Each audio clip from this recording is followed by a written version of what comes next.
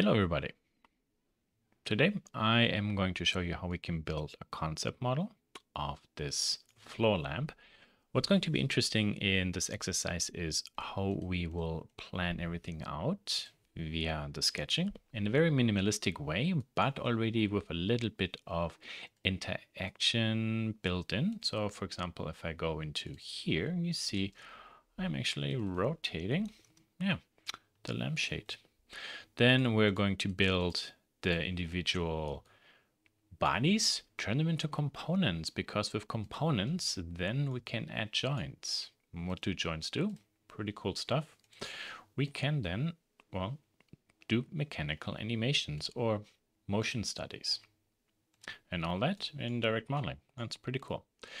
We will also bring in an existing light bulb model right into here, so we can insert it as a component too. And I will show you how we can bring files into a current design.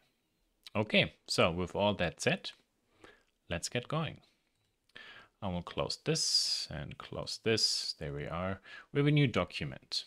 First thing what we would like to make sure is the unit system is set to millimeters. Okay, sorry, I meant inches. Wah, wah. And then right click on the root and we turn the timeline off, so we are in beautiful direct modeling mode. Very good. Okay, let's go to the front view. First sketch. In this lecture, like with others, I follow by drawing simply everything into one sketch instead of breaking it up into individual sketches, like one sketch for one part. The main reason the design we're going to build is very simple, so I don't want to have to deal with different sketch objects. And honestly, while drawing it all in one piece, it's like, a little bit of prototyping we can do. So we'll start with a line drawing from the center of our world, and this will be 3.5 inches. Okay, because the base will be 7 inches. Then we can draw one line straight up, 11 inches. I just typed in 11 and pressed enter. And then here I just draw a horizontal line and connect this one. Very good. This we will specify later. First, I will draw a vertical, horizontal, and a vertical. I make sure this does not connect to the midpoint. Click, and then I press D. D for sketch dimension. And for example, this line to this line, and that should be 0.5 inches. So later the tube will have 1 inch material thickness. Now the distance from this edge to here, that I just would like to be 0.1. So there's a small base, kind of like where this tube goes, not base, a small offset where the tube goes into the base. If this should be flush, then these 2 points just would be connected. Nice. Here, this we set to 38 inches height-wise. Now we can quit the sketch mode, go into create, and I will revolve this one. Right click, repeat revolve, and then this profile I revolve along this line. And for the moment I say new body. Okay, so I have individual bodies I can later then turn on and off, etc. Good. Okay, so that's, for example, good. Now we see, this is maybe a little bit too thick. Now, an inch is really a lot. Let's say I would like this to be half of an inch. You notice here we specified 0.1 inch of a distance, and here we have the thickness. So that's the radius. The diameter is should be half an inch, so this has to be 0.25 inch. And we can see, ooh, this is a lot smaller. Okay, so these two we can delete and quickly do a rebuild. And repeat, right click, and then we go to here. And there you see the offset is perfectly maintained. Pretty cool. Yeah, no, this feels actually much better. Okay, we will have a ball joint there. So I'm going to hide the bodies, right click and edit the sketch, circle, and this will be, oh, we can play 2 inches, 1.5, let's say 1.5 inch. I pressed D to add the dimension. Okay, very good. I'm not going to do any more because let's wait a little bit. Let's actually sketch in the arm. So here is now my midpoint, and from there I draw just a line. There, okay, press escape. Then this line, that now will have a length later. Let's say this is actually, now we can give this a length of 12 inches. Okay, so from the center to there. Very good.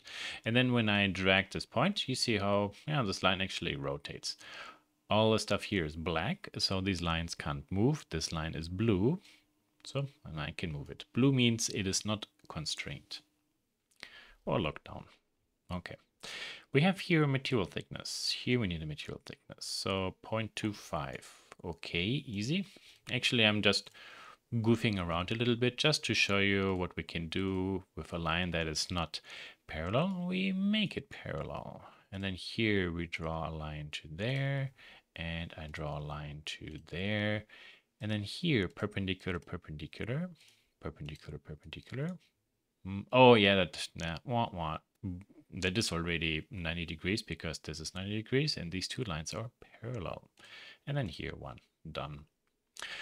So this is a case where you do not use vertical and horizontal because then these lines will be forced to be vertical, horizontal. But this way you see I get a nice rectangle that can rotate and has funny motions. So here, this line and this line, let's simply make this equal. Finished. Now I can rotate this. Pretty cool. Okay. Let's give this a good angle. So I press D and then I clicked on these two edges, and 90 plus 45 is 135. Okay. Then actually we can go ahead to here and let's draw onto a sleeve that goes over it. 0.1, yeah, that's pretty good. And then this line will be perpendicular, there, there. And you see here, perpendicular command perfectly works here. So U and U should be equal. And then the length, so I pressed D, whoops, no, not this way. This way is 2 inches. So it's kind of like a sleeve that can be screwed over it. Okay, pretty cool. Let's see what we have. So we do a revolve, maybe this one along this one. Okay. Revolve this one plus now this piece, axis, this one, not cut, but new body. Thank you. Just ignore how stuff is there. We will fix this later. Okay. That's actually pretty nice. We need to create now the sphere that's in the inside. Easiest way, let's continue working on our sketch here.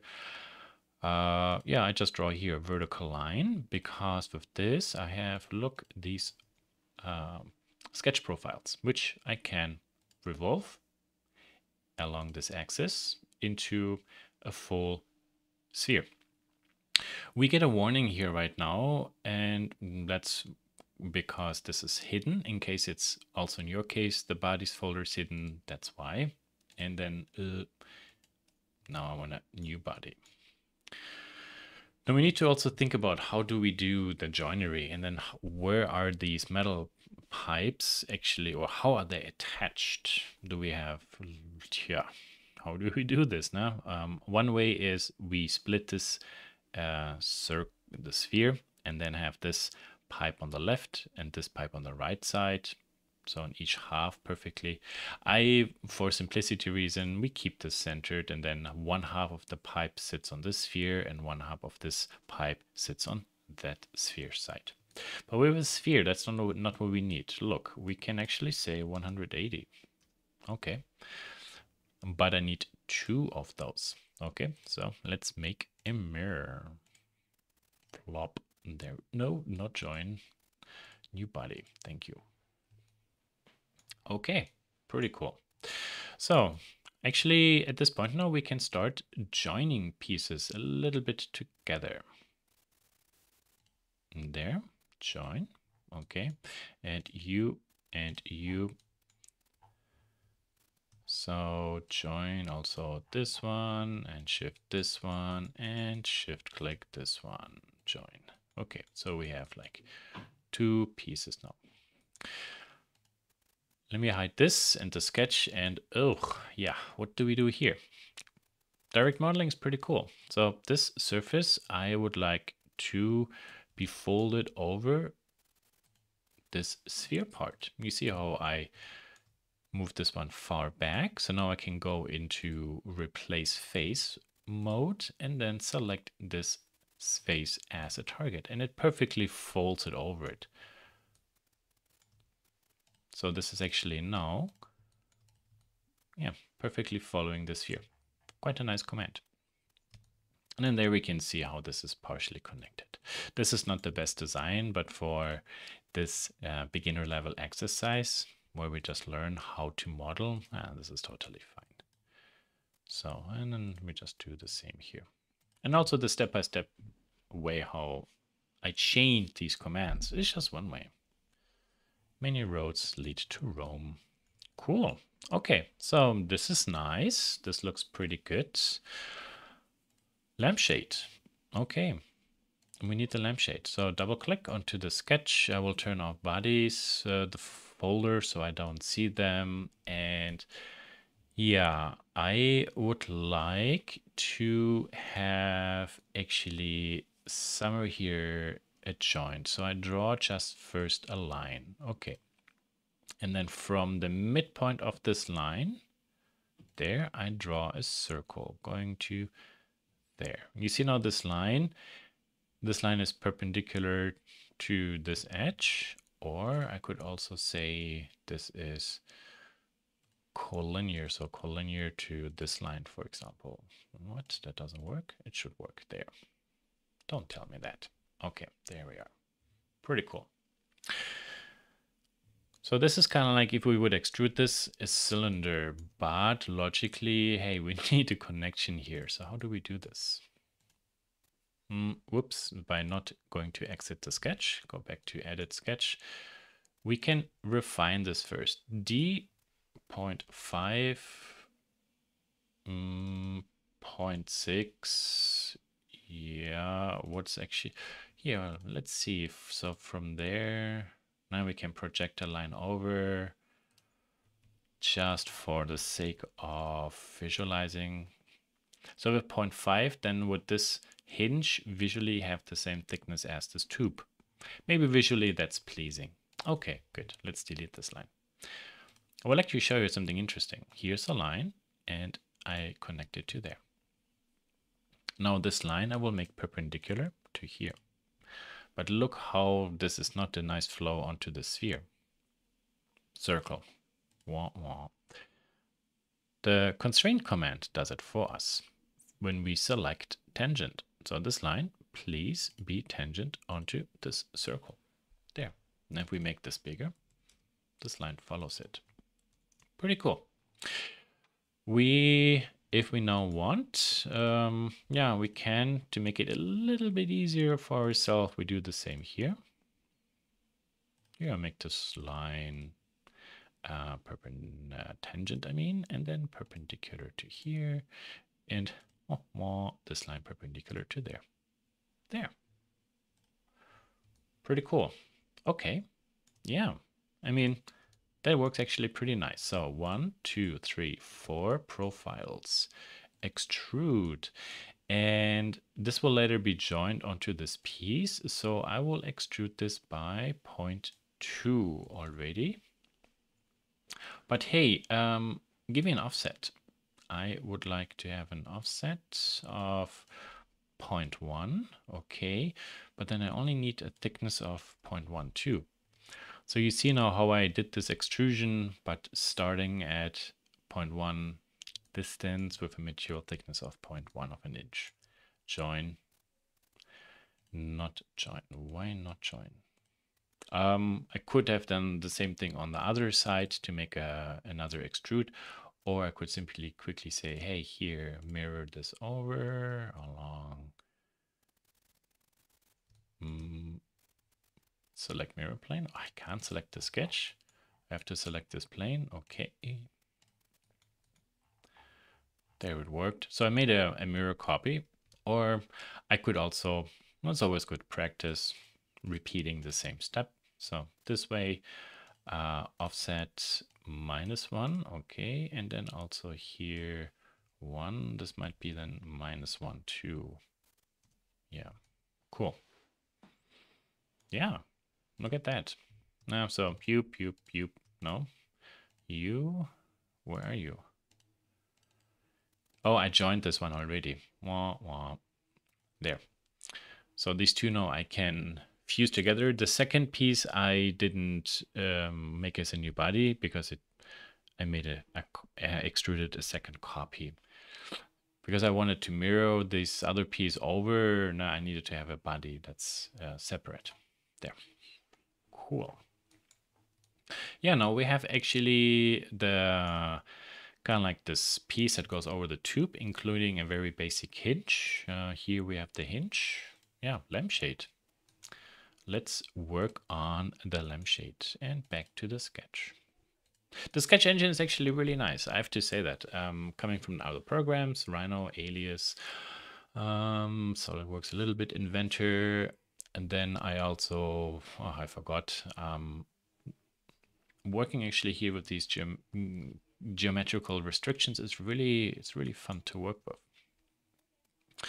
Because it's like you make a paper model and with needles you put in axes.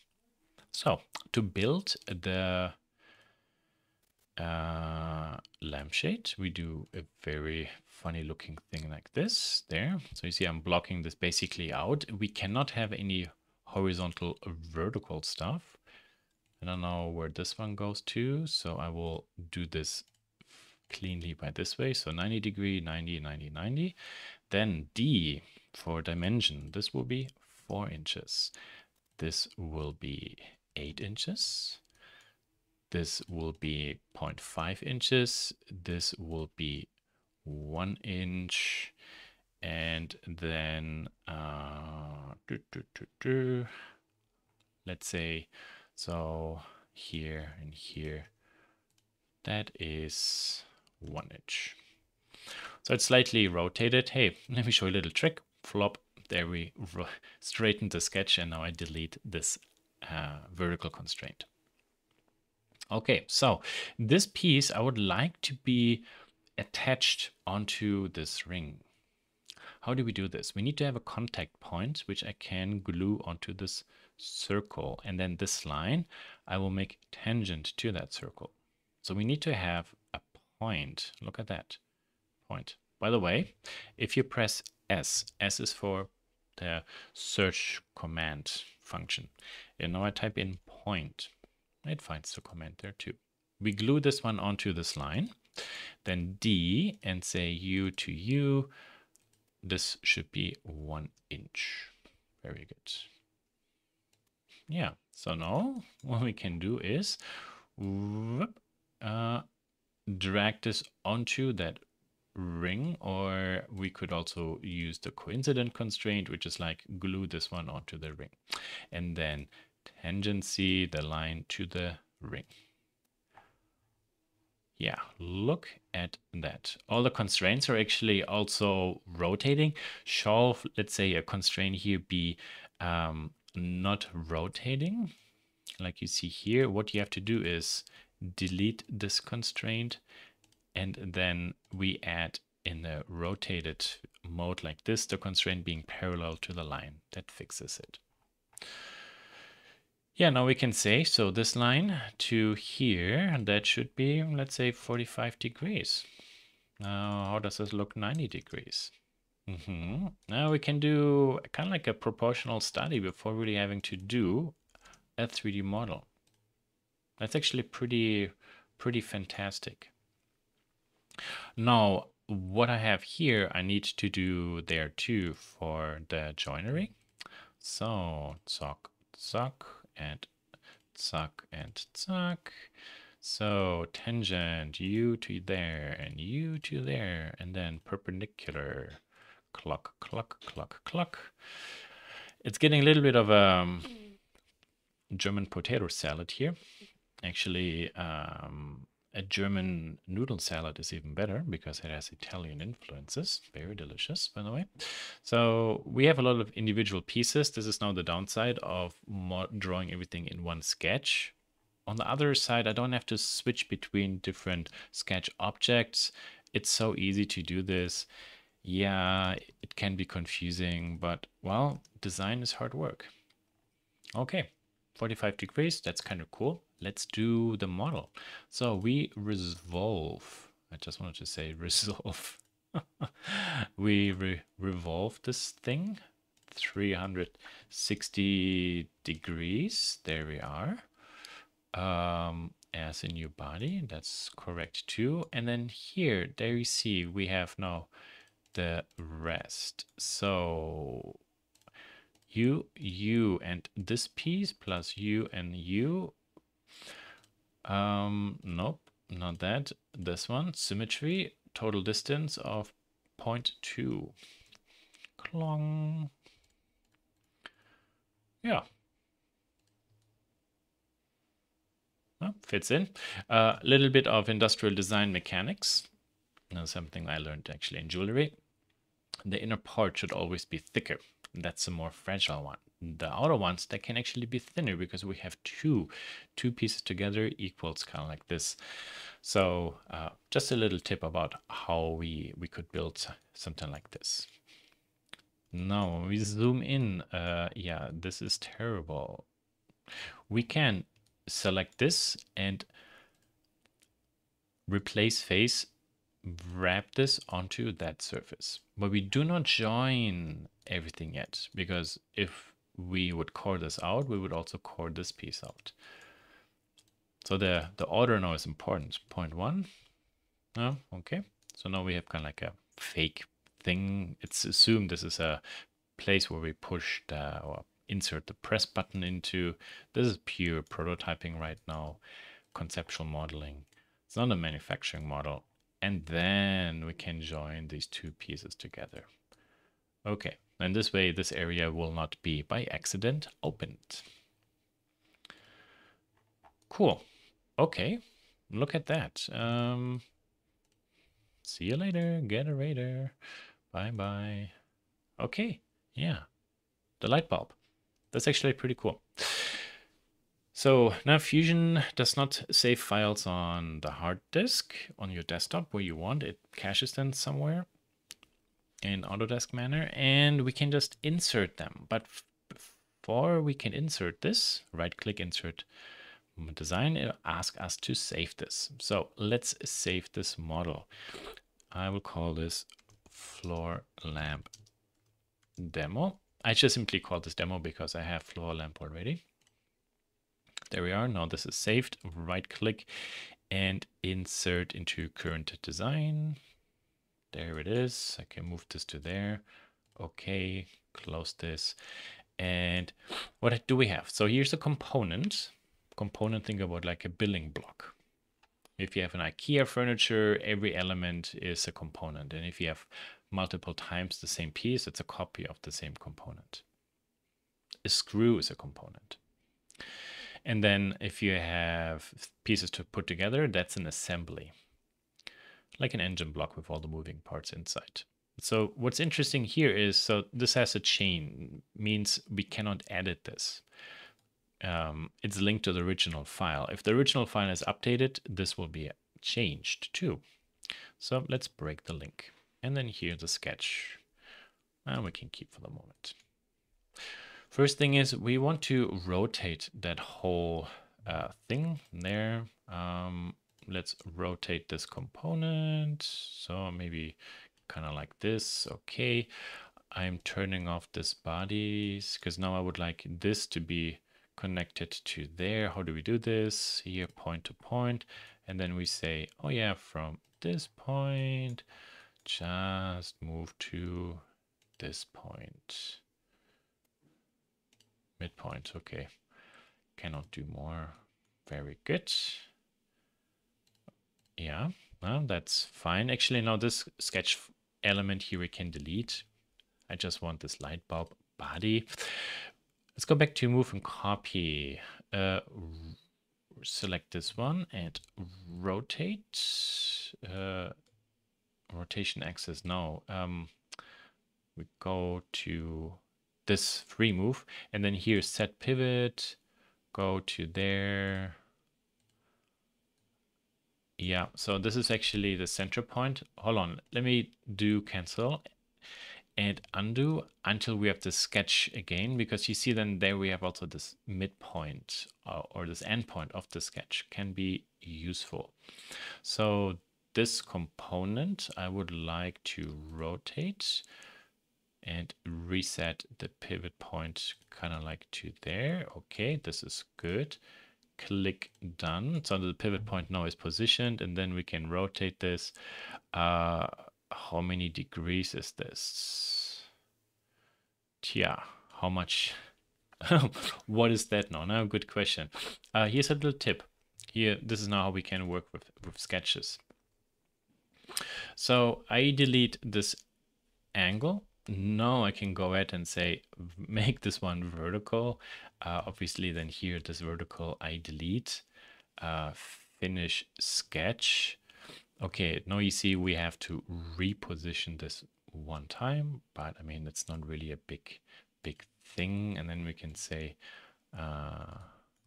this point to there. There. Thank you. And then the whole thing, we simply move up a little bit.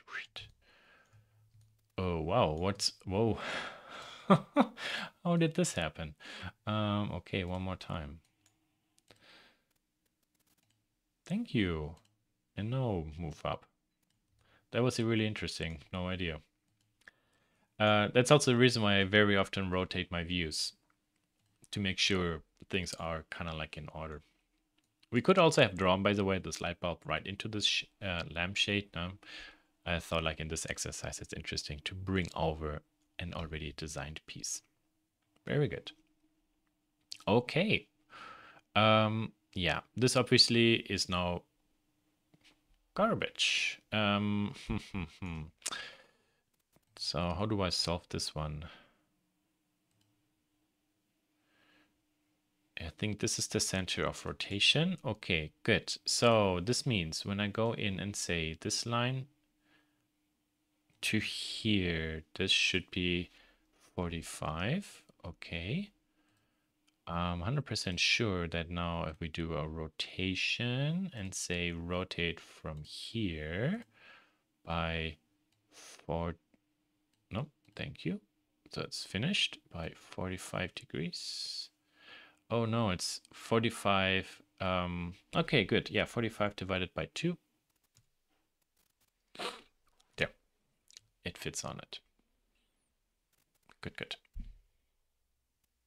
Yeah. Whew. This actually saved us the task to rebuild these pieces.